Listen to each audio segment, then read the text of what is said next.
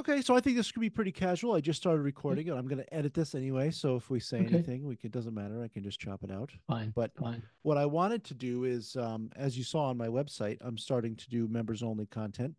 Right. And I thought it would be neat to have conversations with uh, people that have a lot more experience than me in the dark room, which is Okay. you for sure. And I've only been in the dark room for, let's see, late 2019. Okay. So not very long yet. And I keep saying Mhm. I think it's going to take me 20 years to become competent. Um, Yeah, I think one of the problems is keeping up to date with all the changes in products and even from batch to batch, and not so much necessarily with silver paper now, but in the past, batches would change quite frequently. And so knowing how they react and knowing how to overcome those problems was always part of, the darkroom process. Um, Nowadays, of course, everything's changing all the time. So it's mm, just a moving target, whatever process you work with. Um, mm. but I think just being in the darkroom and just doing it on a regular basis, you get a feel for the materials a little more, for sure. Yeah. Yeah. I mean, you're multidisciplinary, right? As far as the mediums that you're working with, Yeah. what are you working with the most often? Um, right now, silver, of all things, I'm going back to silver. And in the past, it was predominantly, so I started with silver in London. And then I would go to galleries just to give you a little bit of a history of where I'm Yeah. at. So I started printing in the late 70s, early 80s professionally, and all of that would be silver. But I'd go to galleries and I'd see the Steichens and the Stieglitzes and the Paul Strands and the gravures, camera work. And I just thought that's Hmm. what I want to do. So fast forward a few years, I got into platinum in London, and then I came out here to Minneapolis, and I was at a symposium in Santa Fe uh, that is hosted by Bostic and Sullivan, and I happened to be sitting next to Dan Weldon, who was going to give a demonstration the next day on polymer gravure, and that was in 1999. And so I Whoa. came back, ordered a press, and everyone who was working with that process at the time, and remember, this is really prior to digital. It was all analog film positives, all analog negs that we were working with. And all the books I found were either from, the Scandinavian countries, Denmark, and I couldn't read any of them. So it was a real learning experience. And then digital came along and, of course, made it a lot easier. Um, so now I'm kind of, I guess silver, platinum, and polymer gravure are the three that I concentrate on. And I guess I would say there's a preference right now for silver or for platinum for the people that Mm. I work for. Um, so you never know how it's going to go, but it's nice because you're not working with one process day in day out for months on end. It's always different. So I Yeah. like Can that. you explain that process a little? Polymer gravure. Yeah. So in the past, a traditional photogravure, copper plate gravure, you would have been working with acids, a sheet of copper, um, a tissue, a light sensitive tissue. All in all, it's pretty toxic. Um, Hmm.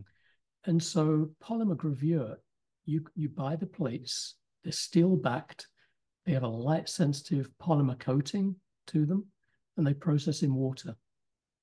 Now, that's not to say it's completely Right. non-toxic. I mean, you're dealing with polymers, but it means that you can go from printing a plate to proofing within the hour. And for me, that's just phenomenal. Instant. It's almost It is, instant. Yeah. it really is. And I've never worked with copper plate, but to me, this gives me, and people they'll compare the two, copper plate versus polymer, and complain that you don't get as much shadow detail, you don't get this, you don't get that. But for me, it's not about I mean, my work is predominantly dark anyway. Mm-hmm. So losing that shadow detail isn't so much of a problem, but it's the fact that I can produce something that is handmade with inks. You've got the tactile quality coming through of the inks, the paper. And for all of my work, that tactile quality is what it's all about. Um, I just love anything that, is handmade like that. It's just Yeah. beautiful. And Well, I I can see that tell.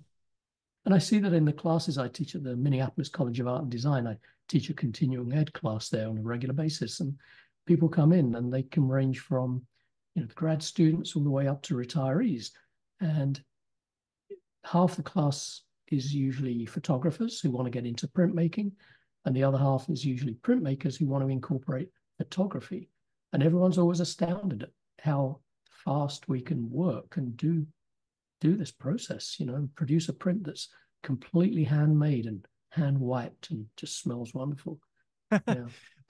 What attracted to you back then? Because if you were a professional, was it were you attracted to that process back then for your own work and Oh yeah. obviously for the process, but it was Uh, not for professional work? no, no, none of the processes Because that no I one got was into. asking for that.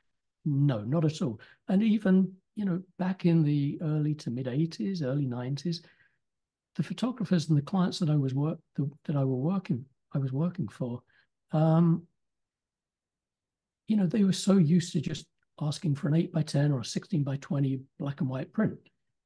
And they had no idea about the toning that you could do, the split toning, the selenium toning. I mean, there was a lot of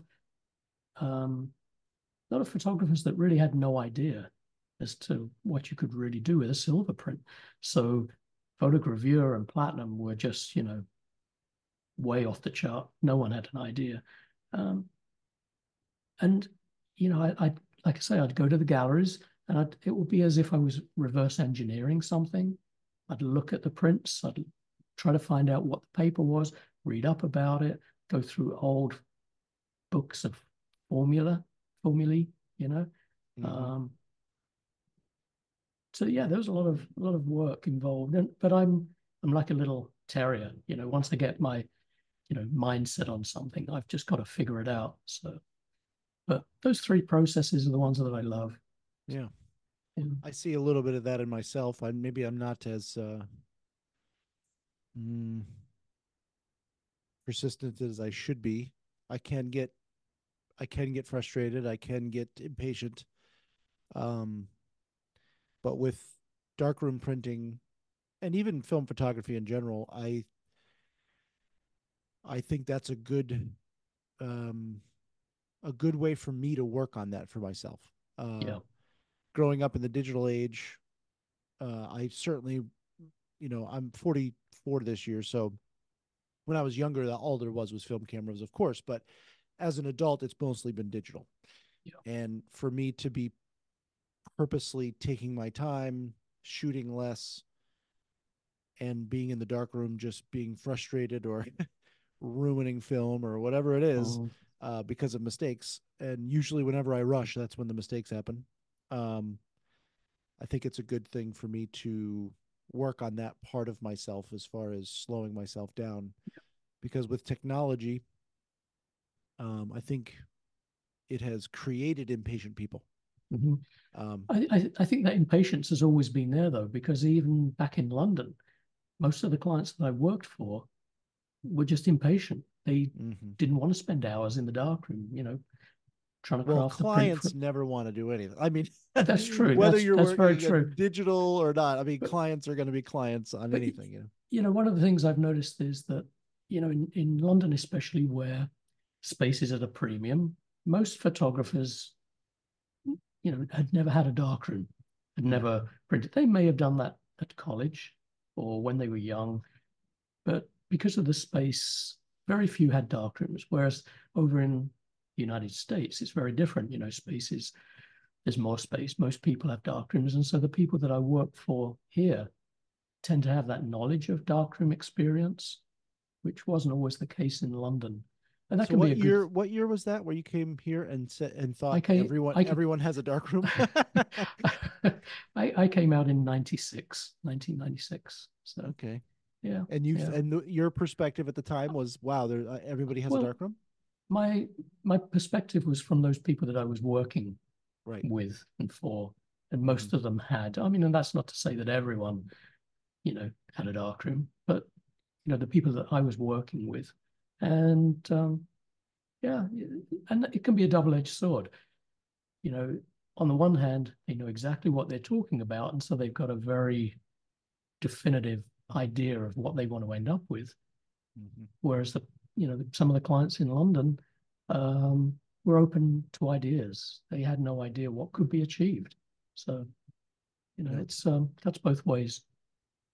So during the dark ages when digital was really coming up, um, did you stick to these processes the entire time? Was there ever a lull in between the 90s or the 70s and 80s when you really started and all the way till now? Was there a lull in your practice?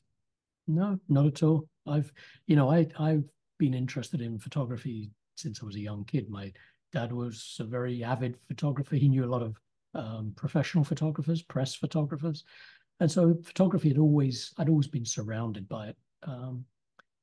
So no, I mean it's like having a dark room. It's like we moved studios 3 years ago, and the first thing was I needed a dark room. It just Mhm. feels wrong not having one. But I've been in the dark room all this week, last week, so it's no, even I've always been involved with the silver, platinum, or gravure, and there was a time for many years when I was working with three color gum dichromat for one photographer in the Twin Cities, Sidecos, um, and that was a process. I mean, I don't ever see that figuring in my personal work at all. If Mhm. I'm going to make color prints for myself, they'll be inkjet. So, Hmm. I like a I little, I used to be more of a control freak. I'm kind of letting go now. But yeah, I mean, I've always worked in black and white primarily because I could never see myself handing work off to someone else in color to right. have printed. I like those desaturated colors. I don't like anything that's really highly saturated. And, suddenly Photoshop comes along and I can do that. I can Yeah. make inkjet prints. And with the papers that are available now, they look like a print that's been made in the darkroom. I love that. So, I do know one photographer that's doing some interesting stuff with color. I mean, there's many, but Strickland on Instagram. Have you ever seen carbon? He's doing carbon oh, transfer carbon. colors. I think Um, I don't know that process well enough to speak about it, but right. it looks amazing. I mean, he's what a Yeah. workshop he has too. Yeah. I know. I know who you're talking about. Michael, is it? Yeah, Michael Strickland. Yeah, I know. And carbon is one of those processes that has never interested me because it seems so complicated. yeah. I watch some of his videos and things, and Hmm. I appreciate it, but it does not draw me to it Right, like other processes have. right. Um, well, if we could talk about your work a little bit. Sure. I mean, you have two websites. Right. Maybe you could explain why you have two websites. So, well, so originally I did combine the two. And, you'd go to the homepage and there'd be personal work and then there would be the studio work. I love your Uh, websites, by the way. I love Thank them. you. Thank Yeah, you. they're great. Um, I was advised by several people to split the two because when you're applying for grants, it's not always good to see that you're a commercial printer. Mhm. And so I split the two, got the domain names, and it's worked well. I can update one without fear of, upsetting something on the other. I have, both kind of very redundant weblogs. I don't post as often as I should. Um, but it's nice to be able to keep the studio one for work that I'm working with clients, and the other one just personal work. But yeah, it does make life easier, ironically, having two websites and separating the two. Yeah. Easier for you, or do you It, think easier for whomever is looking for I each part of you? certainly easier, yeah, certainly easier for me. But then, if someone is looking for me, as a client, they don't have to scroll through all this endless stuff that is my personal work, which may not interest them. So, it's worked well. And, they're both WordPress. I tried working with Kirby and I loved it. It was fast, but, I found it so difficult hosting and keeping things up to date. And especially as my websites are predominantly image based, I found that to be a real hassle. So, Do you do everything yourself? yeah, yeah. And that came about back in 2000 when we registered our domain names. To hire a web developer was expensive. I didn't have the money, so it was like learn HTML, and that's how I started. Yeah. Dreamweaver, and then I kind of dived around under the hood a little bit more and kind of found. I guess I know about code. I wouldn't, you know, WordPress says code is poetry. I wouldn't necessarily say mine is, but it works, and I'm happy with it. So, Oh, that's yeah. good. So if you could talk a little bit about your professional work and your personal projects, and um, maybe your professional work through the years if you want, but specifically what you're kind of up to now and what's on your web, like what Yeah. people would see on your website. Yeah. So, I'll admit I've been in a bit of a slump lately, Mm. maybe pandemic related. I don't know. Um, I'm getting, you know, as big a kick out of working for other people as I do my own work right now. I'm not one to necessarily work with projects, and I don't know why that is. I always carry a camera wherever I go. I'm always taking photographs. Um, and over the course of, a year or two, they might form some semblance of a project, but Yeah. I don't necessarily go out. I mean, I do have projects in mind, but it's trying to find the time, like everyone, Yeah. to because they're not locally. Well, you certainly Um, publish your work in a project oriented format, I would say. yeah, but most of those have come about over the course of a few years, just kind of come together. So the Badlands work, that was, we'd always go out to the Badlands. When the kids were growing up, we loved the Badlands. It was just, for a kid from London, I mean, it was just the wildest place. I've Sure. never seen anything like it. I've been And in the so that, Badlands and I can attest to that. yeah, yeah, it's wonderful. Still love it. Um, the Dark Matter project, that was shot locally in Minnesota, and I had a state art school grant for that. And we're very fortunate in Minnesota that we have a lot of arts funding, and so I've been fortunate to have 5 state art school grants, and those are You mean 10,000. Alex Soth doesn't soak up all of those grants? No, no, no. Alex, a friend, and he's no, he Okay, doesn't. good. He's got a lot of books. I figure somebody's got to be paying Absolutely, for those books. absolutely, and that's another thing. Talking of books, I mean, I had the Minnesota Center for Book Arts fellowship back in 2011, and that was um, the Dark Matter project. And until that point, it had never occurred to me that my work would be in a book form. Hmm.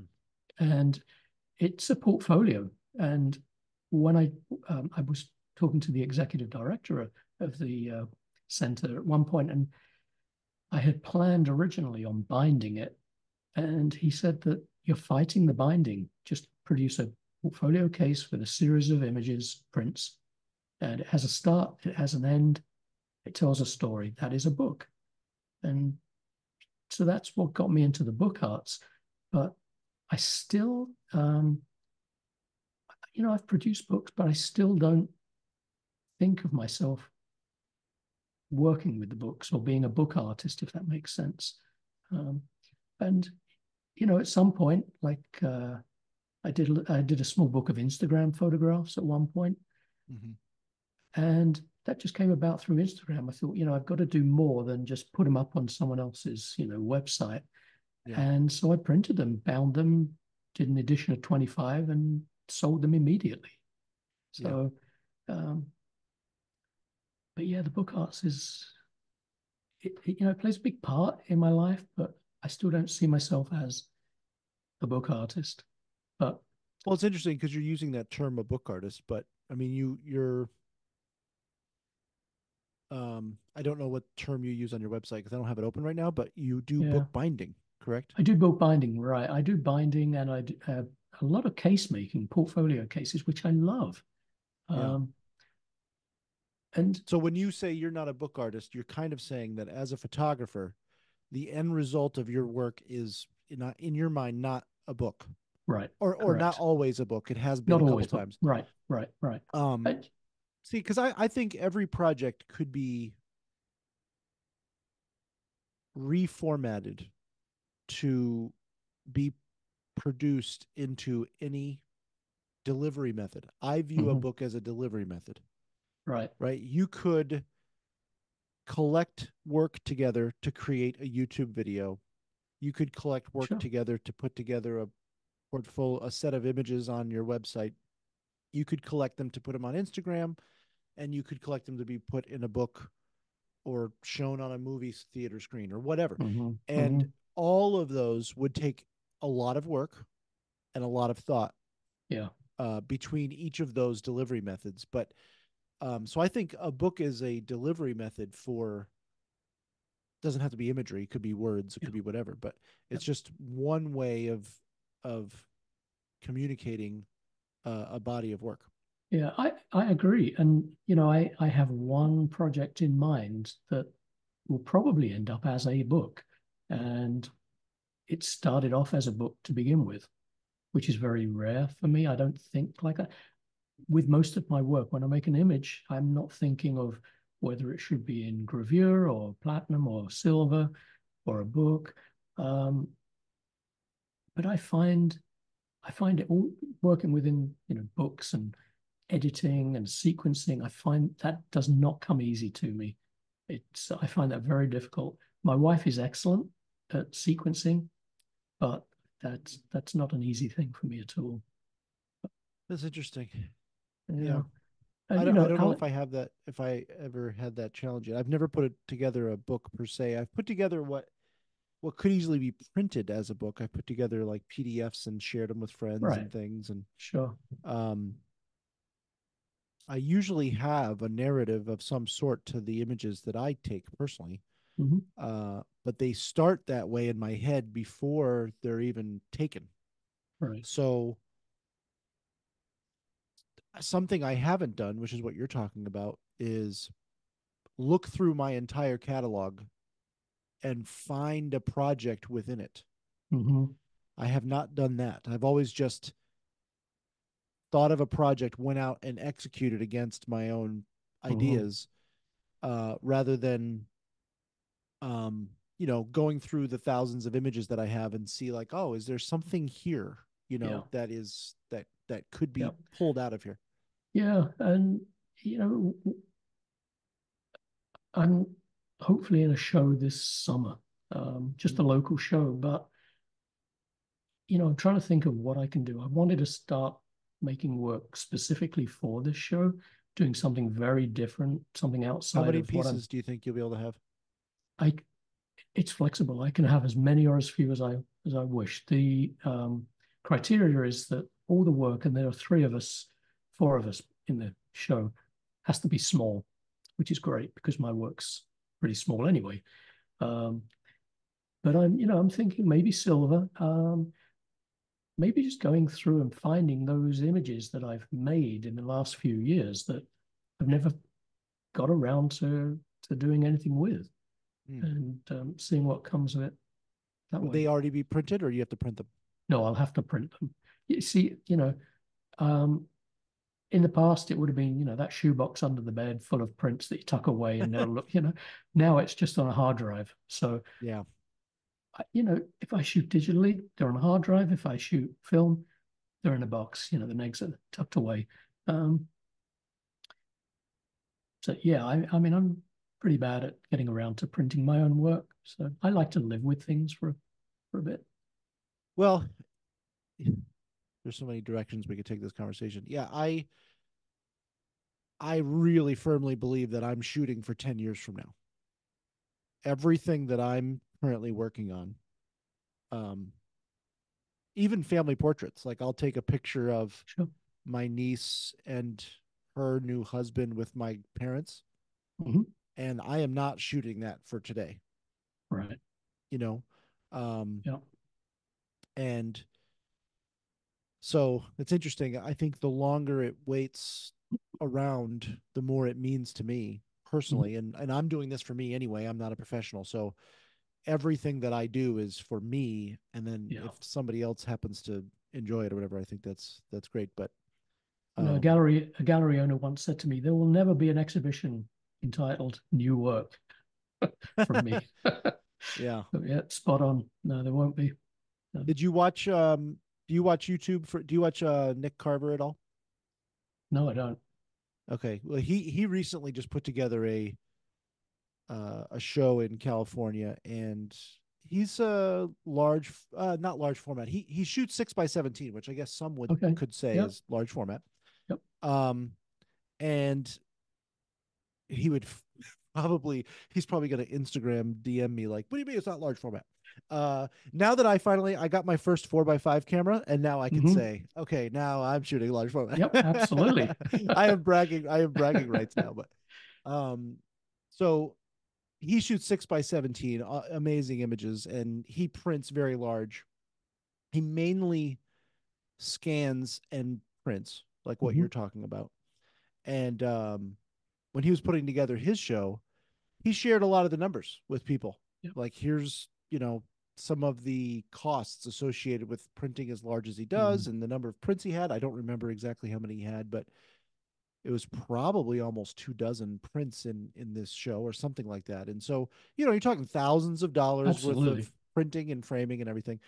Um, at this stage in your life, doing an exhibition like this locally, um, what would be your expectations putting together a show like that? Not monetarily as far as how much you'll be willing to spend or anything, but more or less like, what would a successful exhibition be for you? Would it be the work of you getting back in there, getting your hands dirty again, producing a show, and that's the win? Or Yeah. is it, or do you hope to get anything else out of it? I mean, sales are always nice, but they're going to be small prints. And Yeah. you know, I, the art market now is just. I'm not selling anything to be honest. But yeah, it's just getting out there, getting the work shown, and you know, kicking me around to produce some work. Yeah, Yeah. and that's how it's always been with me. It's just I always like making something.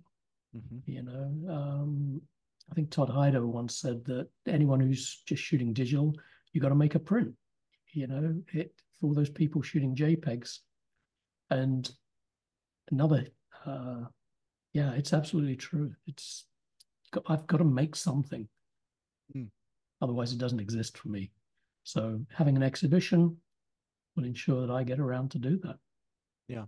I think those that shoot digitally, and if they do print their work, um, they will look at their work differently. I can say from experience myself. Mm-hmm.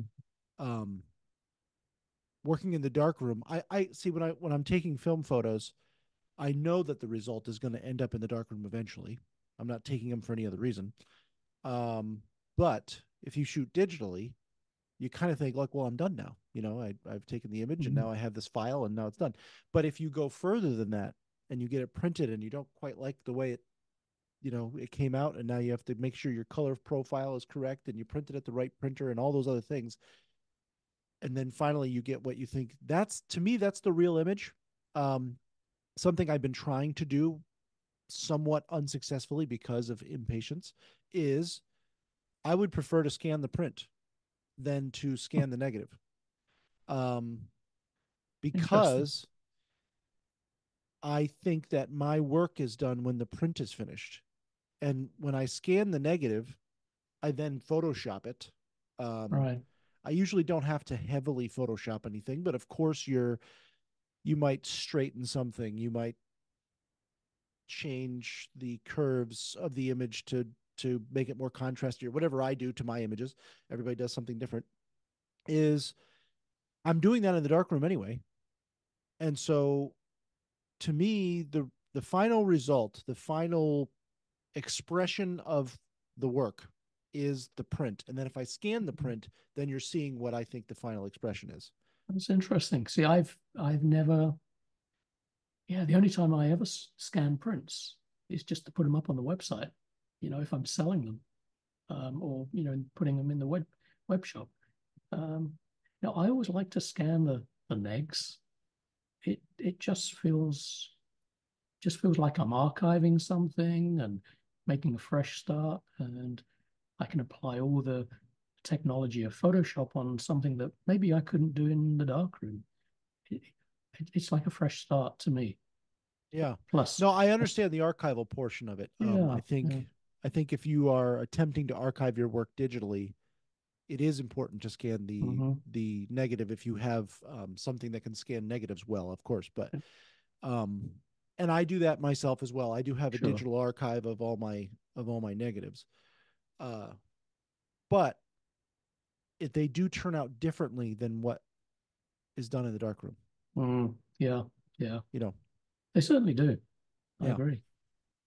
And Um, the darkroom, you can lock yourself away, and it's just beautiful. Time stands still in there.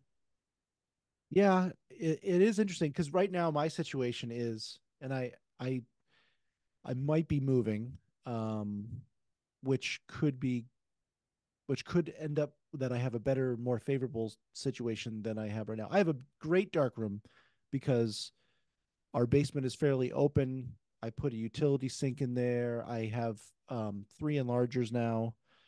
Um, I'm starting to work on mounting an enlarger horizontally the way Yeah. Ansel Adams Wow. did. Sure.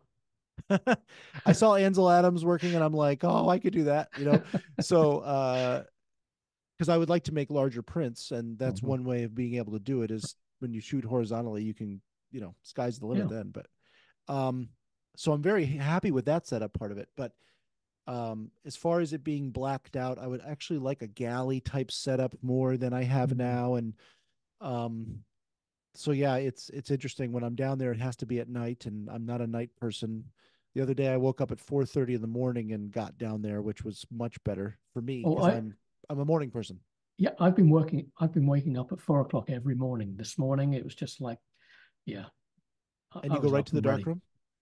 No, no, no, I can't do that. A little Not that tea much of a morning. first, and Yeah, yeah. yeah, yeah.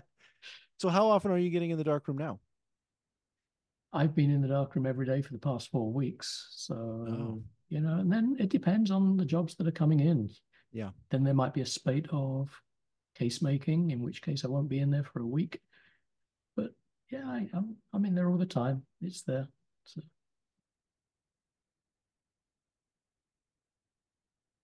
I wish I had your M1 right now because I'm still on my Intel Mac. oh yeah. I bought the Intel Mac early 2020. It was the last 16-inch MacBook Pro Intel. It's full of everything that it can possibly have. It was nearly $5,000. And then, of course, they come out with the M series, which is like so much faster. And Oh yeah. Yeah. yeah. Do you love your M1? I do. Yeah. I mean, before that, I had a really aging Mac Pro, like the last one where you could put in so many hard drives. And I took out the optical drive, I put a hard drive in there. I think I had like 6 hard drives in that thing, and it was beautiful. But it got to the point where I couldn't run, what was it? I can't remember what piece of software I couldn't run on it.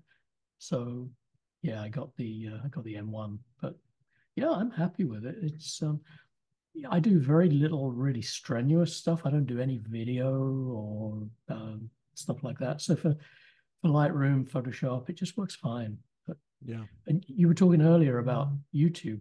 Um, I'm very much not a YouTube kind of person. If I have Watching, to, you mean?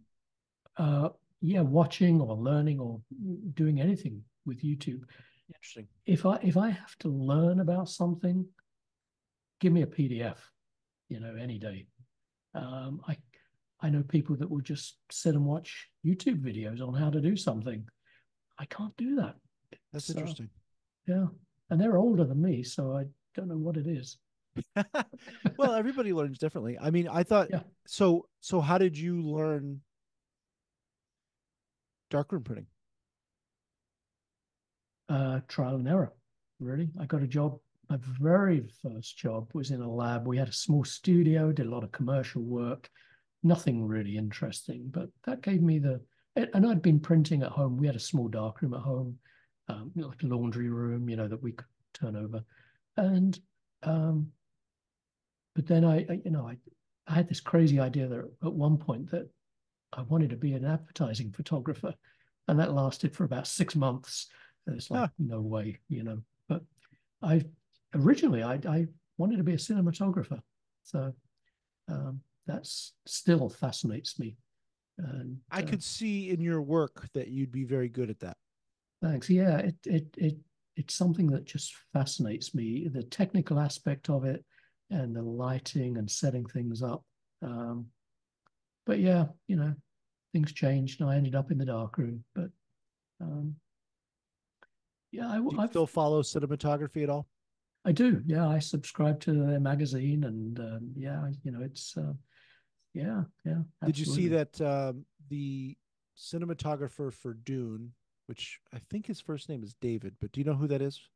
I don't know. I'm not He's very a good film on names. photographer. Oh, okay, okay. So did you if you haven't seen, they made a large photo book Mm, where the cinematographer, I can't remember his name right now, and I'm trying not to look at my yeah, yeah, computer yeah, at all while we're having this conversation. yeah. Um, I believe his first name is David, but I could be Mm, wrong. But he shoots on film. In fact, he shot a lot of Dune on film, and he created this large photo book. I think it's like $400 or something. It's not a oh cheap wow. book. And Josh Brolin, who's an actor in the movie, wrote some poetry that Mm, is in the book as well.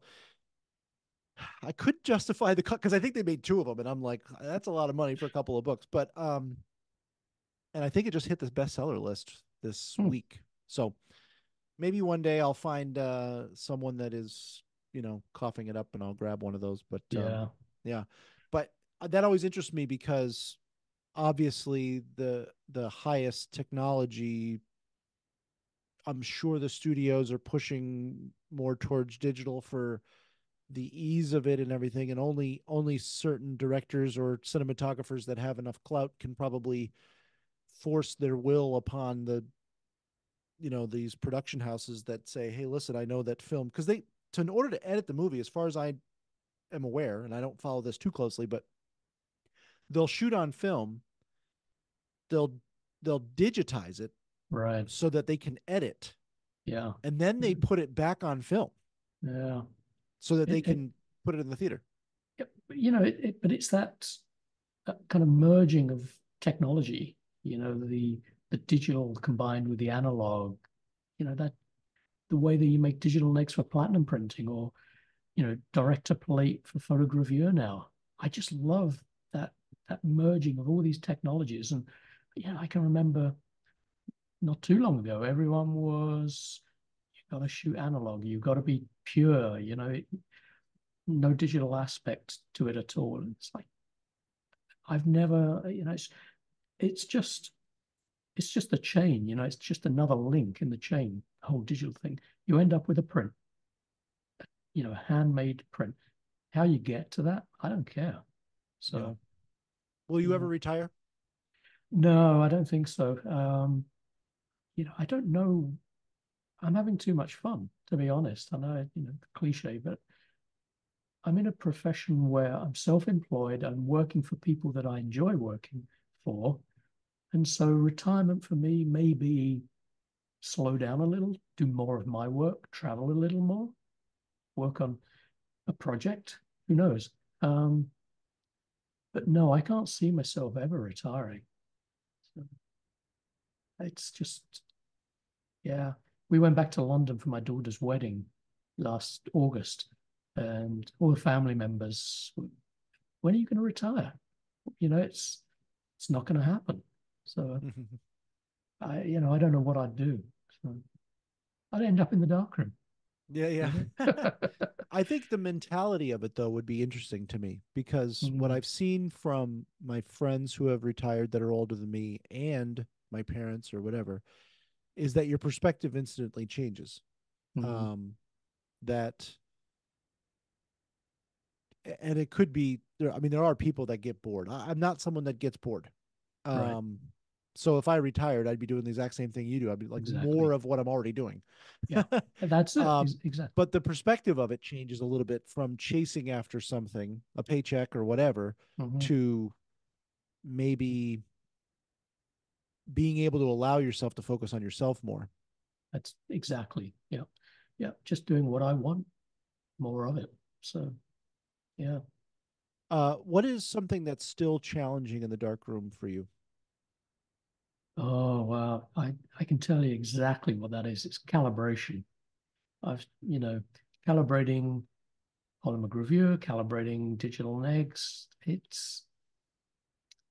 I'm not a math kind of person, and the software out there does make it a lot easier. Um, but I just hate having to do that because I'm a printer that prints from the heart more than anything. I don't own a densitometer. I don't read all those, little squares. I mean, this has been my life this week, but it's part of the process and it needs to be done.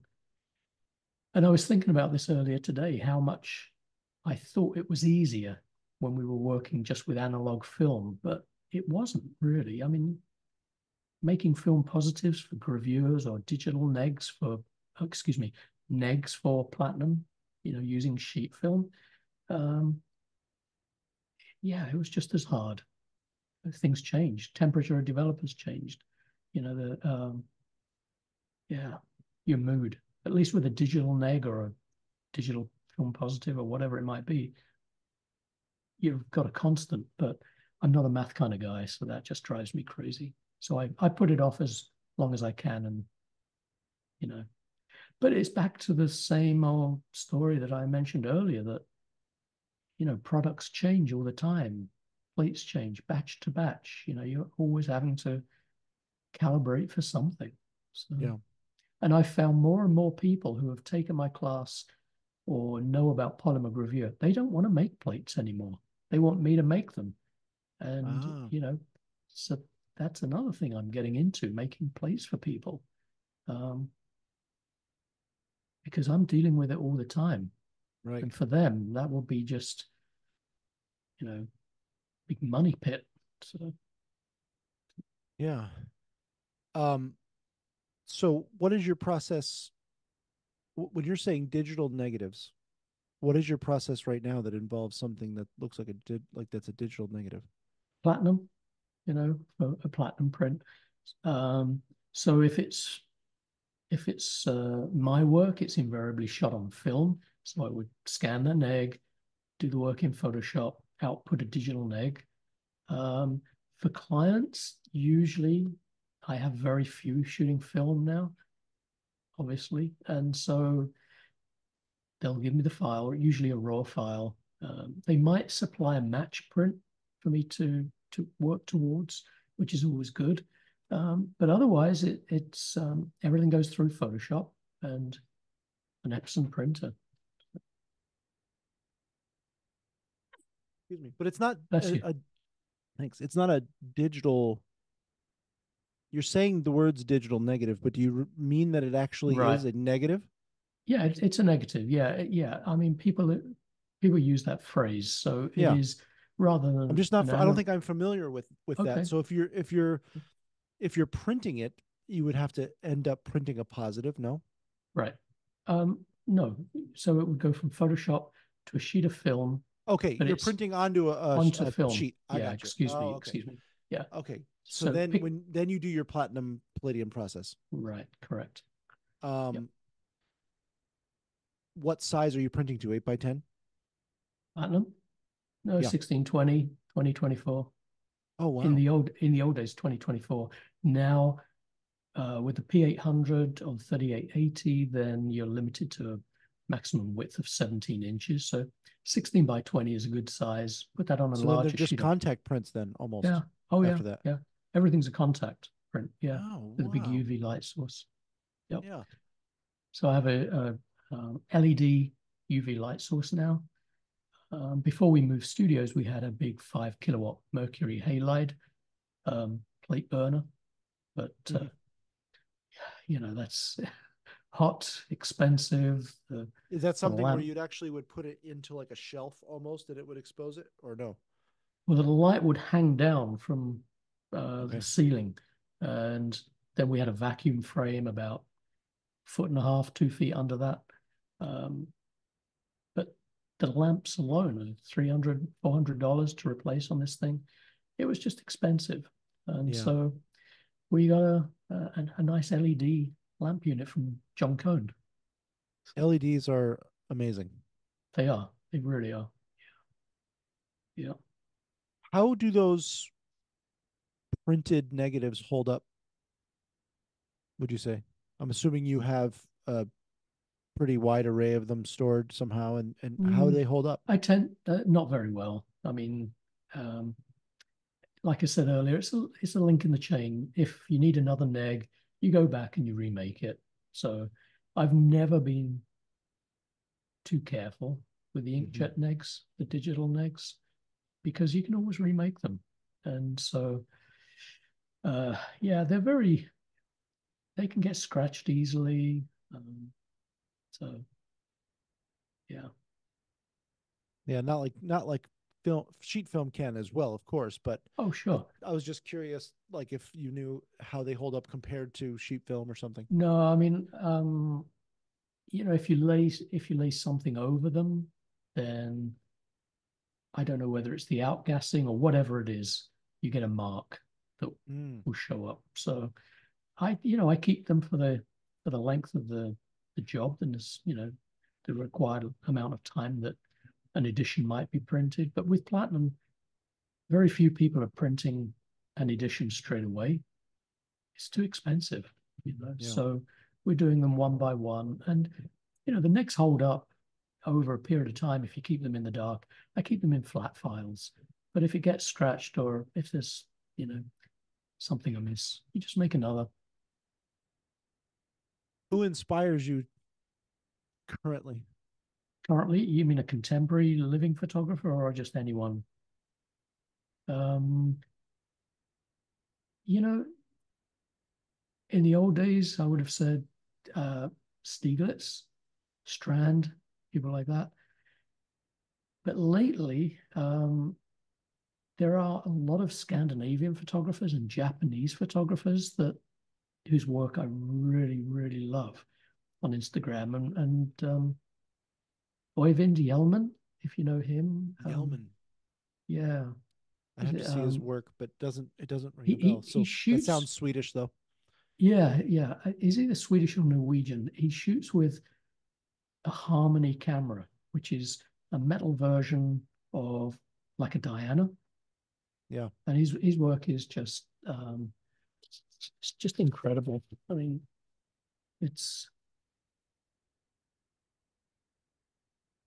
but it has a similar look to um, the Diana, but I'm trying to find something that is inspiring here. I mean, I love his work.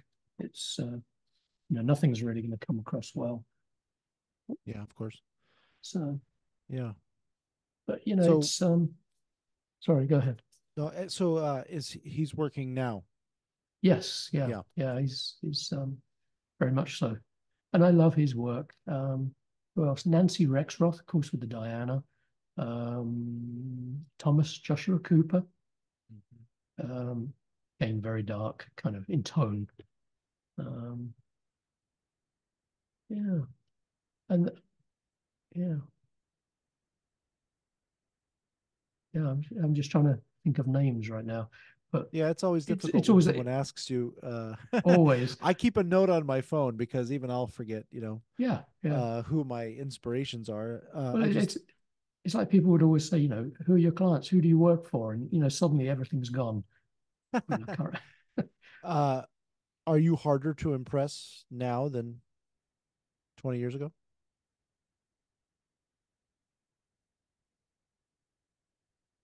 I don't know. That's a hard question. That's a good question. Um, I think I'm more open with a lot of the work. I mean, in the past, I think when I was in London, it was all about the gravure, the platinum, the silver prints. So the photographers I would be impressed by were those that were working within those techniques. Now I think I'm a little more open. Um, and there's an artist, DeFeo, I think it is, a woman. She did some photography. She was a painter, um, but I love her work. Some of her photography. Mm-hmm. Um, so there are, Todd Hido. I love his work. I mean, uh, I don't know whether I could. I mean, that's not my kind of personally. That's not my kind of work, but Yeah. I just love the way he goes out and approaches those subjects. So yeah, I think I'm a little more open to looking at different artists now than just the regular, well-known names. Yeah, I saw that something similar with myself. I never used to be drawn to abstract painting, and I ran a website called the Watercolor Gallery for 10 Mm. years, and it's coming back for those that are still listening to this interview.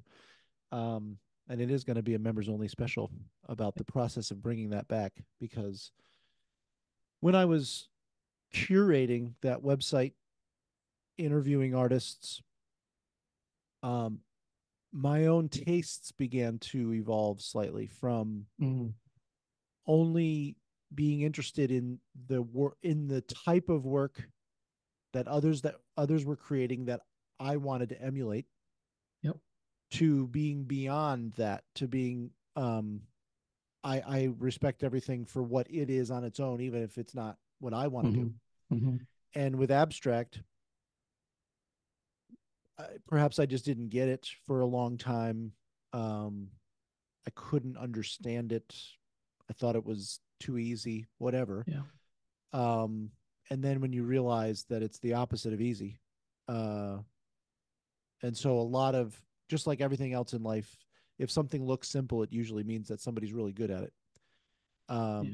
So yeah, I've seen the same thing in myself. As the more I'm exposed to work, and I devour a lot of stuff. Um, then I'm more appreciative of the things that, even if it's not my cup of tea, I still am Mm-hmm. like, I know what goes into Yep. that, Yep. and so I appreciate it. Yep. Um, so a lot of the people that you mentioned and a lot of the work that you're kind of showing is kind of dark and Mm. moody stuff. Um, do you have you ever thought about why you like that aesthetic so much? I haven't thought about it. It's just how I see things. It's You don't like a bright sunny day. I it's Like, do you those are just not. stay in your dark room on those days? Yeah. We were in the Badlands. It was like 4th of July and it was like 100 degrees out and everything's so bright. And someone said to me, you could make that like it's midnight and really dark. Exactly. And I don't know what it is. I mean, it's not that I don't want to print really dark to the point where you don't see anything. I like to be able to look into the shadows, see a little bit of detail. And I think I'm getting lighter, to be honest, over the past few years. But I do like to see detail there. And someone once made the comment, and I always like something a little like a, a focal point, a bright spot of something not glaring white, but something a little lighter. And someone once made the comment, they said that rather than, kind of, it's like you're going towards the light, things are going to get better rather than you're kind of regressing and that little dot is getting smaller and smaller and smaller. So, and I thought I'd never thought of it that way, but I think that's probably true. But I don't know why maybe it's coming from London, where everything's grey and miserable. But I do like darker, softer tones. Yeah, yeah. Yeah. Although having said that, I like Robert Adams's work, and he's very light, and I'm I'm embracing that. I like that, but Yeah. I've tried working that way, and I go in the darkroom and I start off light. By the end of the day, everything's really dark again. Yeah, that's funny. Yeah, don't know why. Yeah, So I've been in the dark room for about 5 years, like I said, not quite. Um, and because of COVID, I've had to learn on my own. mm-hmm. Um, I've never been in the dark room with somebody else that knows what they're doing. Uh, and I wish that I had someone next to me helping me. Um, and you said that the way that you learned was trial and error, and that's certainly the Yeah, way that I'm learning. yeah, I am thankful for YouTube. I think the best money I've ever spent is getting YouTube Premium because I don't listen to any of the ads, and I right. think it was less than $200 a year, and I never have to see an ad again. And YouTube has become an amazing resource for that for me because when you don't have to deal with all those ads all the time, you find yourself reaching for that a little bit more than you used to, even because you're like, oh, I can just look this up really quick, and you can get Mm-hmm. through. And it's interesting Yeah. how having no ads actually changes your relationship to YouTube quite a bit. But if If you had only any they'd do that for, sorry, if only go they'd ahead. do that for Instagram. Well, Yeah. it's interesting because like Facebook has this thing where you can pay like $14 a month for Yeah. different things. I can't believe they don't have an ad-free version yet, Yeah. but maybe someday. Um, what would be your biggest tip for someone that's at my stage where um, I'm getting there? I think I'm not down there every night like you're down there every day. I mean, obviously I have a day job and all that. So, Sure. um, but 4 or 5 years in, I'm finally feel like my feet are under me. I feel like I could take some of my work and make an image. Yeah. Um, what do you think that at that time, if you look back where you were 5 years in or something, what are some of the leaps that you were able to make and some of the things that Yeah. you You see, learned? I'm one of those people that learns by mistake. And I've never really, I mean, there was one printer that I spent time, that's not true. There were three people, three printers in London that had an influence on the way I work. One I worked for a short period of time, very small lab, just three of us, and a couple of other printers who were printing exhibitions and nice work. And one of those, I'd go down there and I would just learn by watching. But I've never really, I just like going in the darkroom and doing it myself, learning from my mistakes. Um, yeah, that's the only way to do it as far as I'm the wrong person to ask. It's yeah, I don't I'm self-employed. I mean, I was going to say I don't like being told what to do. That's not true, but I like finding my own way, Mhm. you know? So The yeah, way I I looked just at it was, it's expensive to do some of this stuff. mhm. And the larger you want to print and stuff, of course, it gets more expensive. Um, but I just looked at it as I'm paying for my education. Yeah, So Yeah. rather than going to a school or something. Um, the material costs and the time are the cost of my education. Yeah. But it's always been expensive. I mean, Yeah, maybe less so, I agree. No, I in agree. the 80s, 90s, but it's always been an expensive, Yeah. craft. Um, and I look at boxes of inkjet paper now.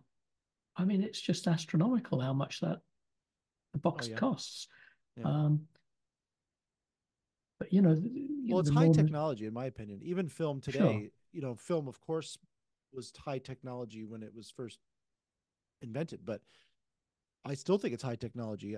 Mm, Again, I'm going to be referring to YouTube. I'm sorry, but there was there's a very popular channel called Smarter Every Day who did a tour of Kodak mm, and showed the he did it. I think it was yeah, 3 30-minute videos or something like pretty in depth tour of Kodak and how they make the emulsion and how they make the yeah, chemicals and everything.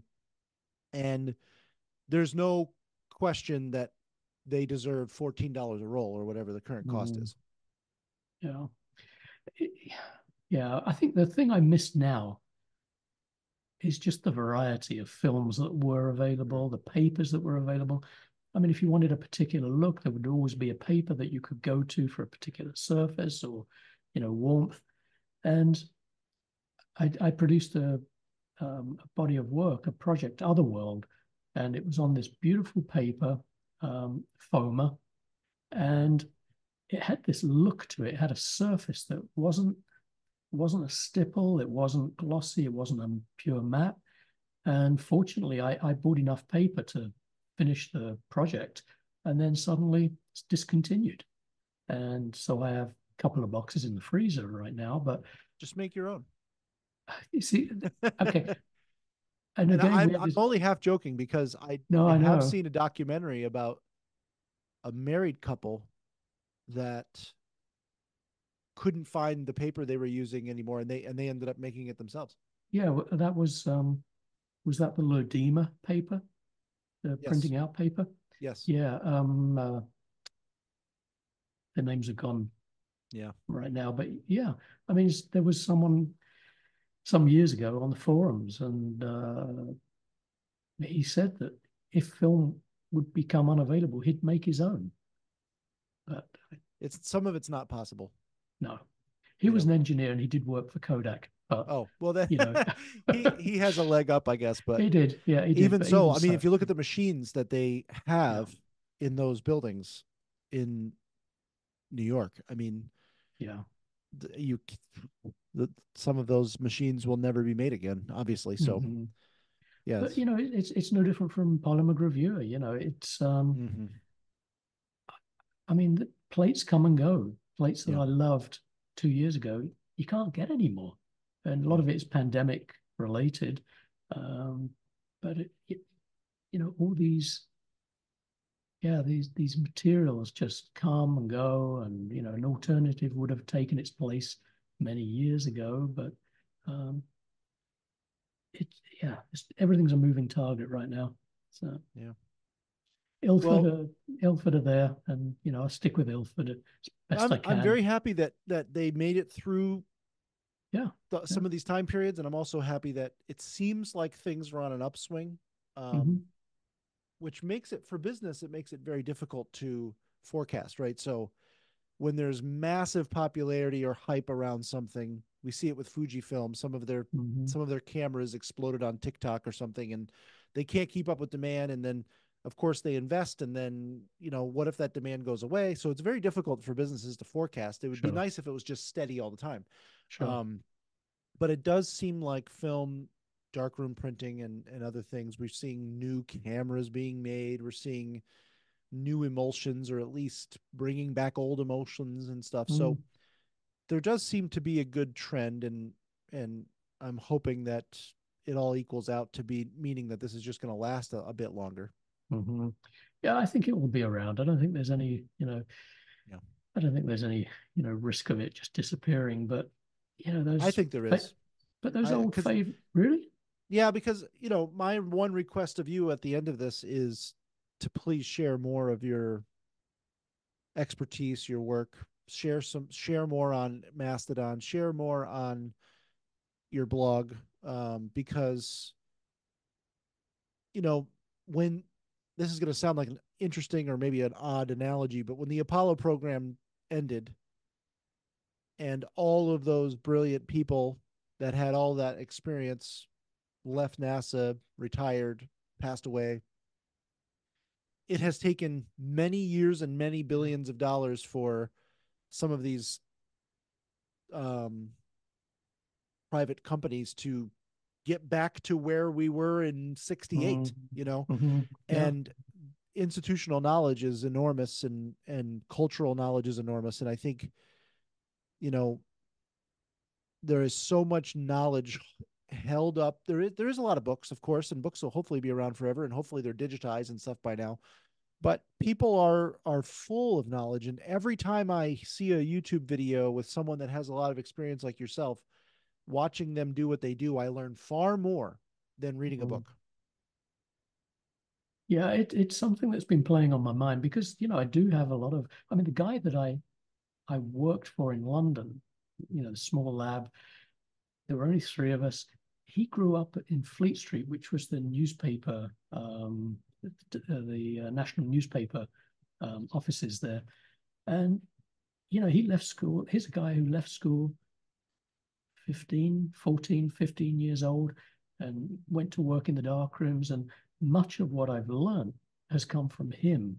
And, I was working with Pyro Developer, like the old Edward Weston formula. And he would tell me, you got to use this film, you got to expose it like this, you got to process it like that. And that was invaluable. So that, I Yeah. do feel this responsibility to pass this knowledge on. Well, just record yourself doing what you do. I think, Yeah. if if uh if because you're still doing it, which is nice, you don't even have to make up a reason. But Right. if you're working and you could record a little bit of it, it doesn't have to have high production quality. I think there's a lot of information in just you doing what you do. Yeah. I'm just, I'm that quiet retiring guy, That's why I love the I know. dark I, room. I I understand. just, but yeah, But and I understand what you, if I lived near you, I would be with you every day. So and you would be more than welcome. well, But I no, appreciate that. I understand what you're saying. Yeah. Yeah. Yeah, for sure. Well, thank you so much for having a chat. Maybe we'll do it again sometime. Absolutely. Anytime, Colin. Thank you Yeah. so much. It's been fun. I appreciate that. Speaking of scanning, I have to do quite a bit of scanning. I just that's probably the hardest part for me is that a project is there's a lot of work from beginning to end. And Sure. each piece I have to like find time to do. It's like, okay, well, I found time to go shooting. Now I got to find time to Mm-hmm. develop the film. Now I got to find time to scan the film. Now I got to find time to Yeah. archive it. I got, Yeah. it's sometimes there are times where I want to throw the towel in, but the those are the times that I feel like if I push through to the other side of it, there's something waiting for me there. Mm-hmm. Almost every time that I've learned anything in life, because I'm all self-taught. I'm a programmer by trade, and I'm all self-taught with that. And every time that I've wanted to give up is right before something pretty good came as a result of it. Almost every time. And so I feel like the same way in the dark room, and I've seen the same thing there too. I'll have a really bad night in the dark room. Nothing's working the way that I think it should, and then I go back the very next time and I make the best print I have so far, Yep. or whatever. Yep. So Yep. No, I understand that completely. I get it. yeah, Yeah. Yeah. it's it's interesting. And then imposter syndrome, of course, I deal with, which is maybe something that we could talk about next time. Yes, that's me. That's me for Is sure. it? Yeah. Oh yeah. Yeah. I mean, I I guess think that's everybody has it.